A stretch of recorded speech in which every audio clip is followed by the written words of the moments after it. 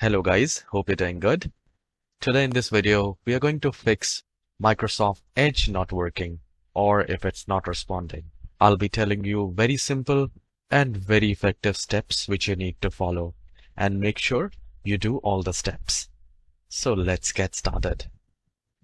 So the very first thing, here in the search bar and type settings. Once you do that, you will find settings app. Once the settings window is opened, look for apps. Now we will click on that and a new window will appear like this. And here we are scrolling it down. And here you will find Microsoft Edge. So once you click on that, you will find the version, which version of Microsoft Edge is installed. And here we just need to click on modify. And then it will ask you to say yes. And here you will find repair Microsoft Edge. So repairing Microsoft Edge requires internet connection. So this is the best way to repair Microsoft Edge, and your browser data and settings won't be affected.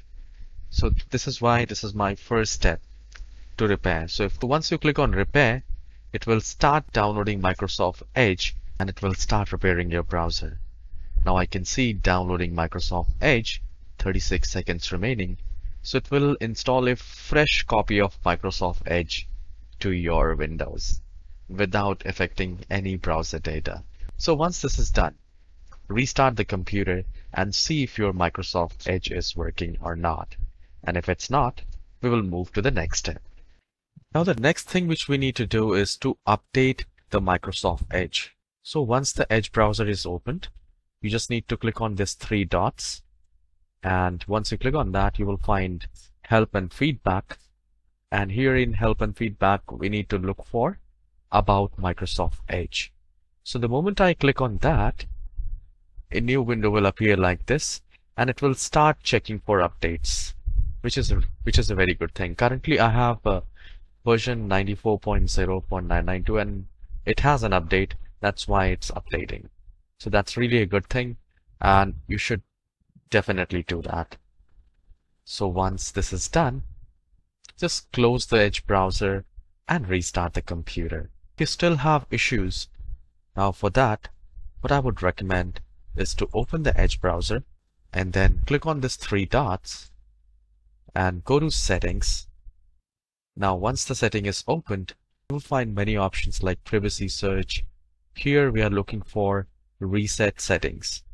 So once you click on that, you will find restore settings to their default values.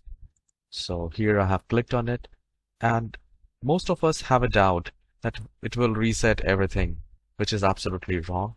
It will not reset everything.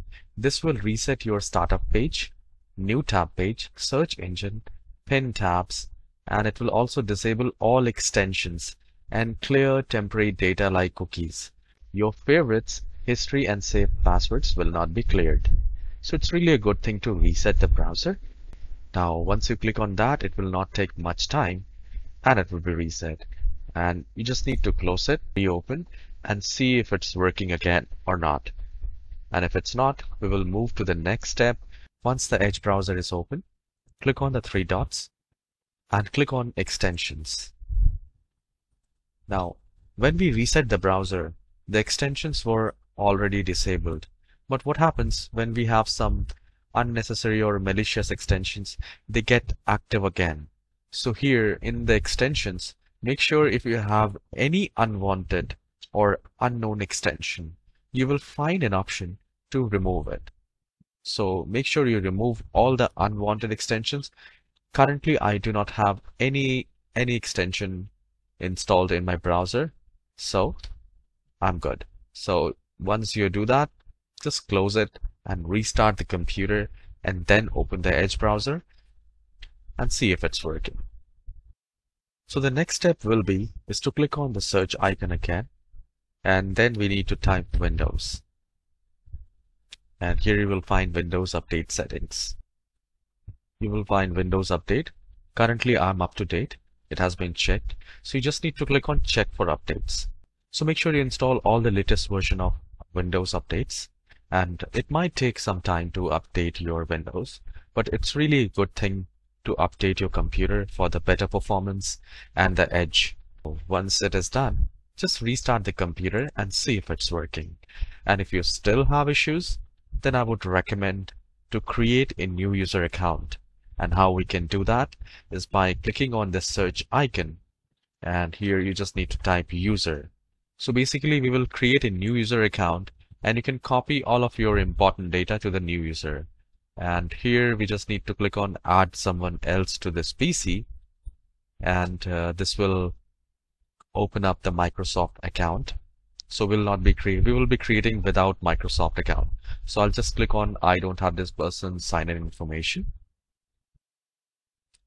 And a new window will appear.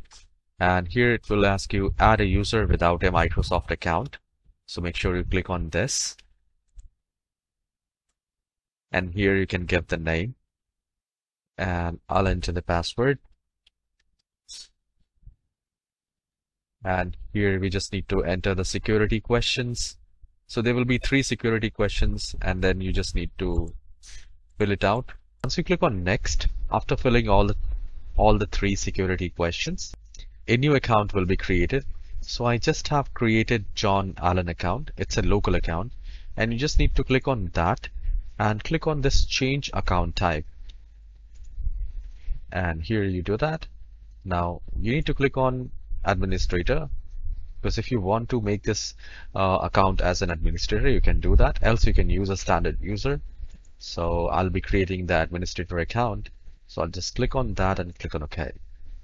Now if I close this and if I click on start icon, here I have found this profile icon. So I just need to click on that and I will find John Allen. So once you click on that, you will be logged into the new user account. And see if your browser is working fine or not, and overall the performance is better or not. Let me know in the comment section if it has worked for you, and please hit the like and subscribe. I need your support. Guys, there is one more thing which we can do. Like after doing all things, if you still have issues, and if you want to try a new browser, then I would recommend 2 different browsers. The first is Google Chrome and the second is Brave browser. You need to open the Edge browser. Now at the very top, you just need to type google.com/Chrome and hit enter. You will find the Google Chrome to download. So you just need to click on download Chrome and follow the online instruction. It's pretty easy to do that and you will be able to install Google Chrome.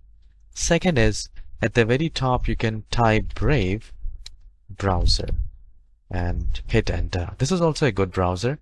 And the very first result will be https://brave.com. So you just need to click on that and a new window will appear like this. So you just need to, I'll just maximize this. At the very top, I just have an option download Brave. So this can be installed in Windows 10, 11, Windows 11 or any other Windows or Mac computer. So you can install it and try to use it and see how exactly it's working. Goodbye, guys.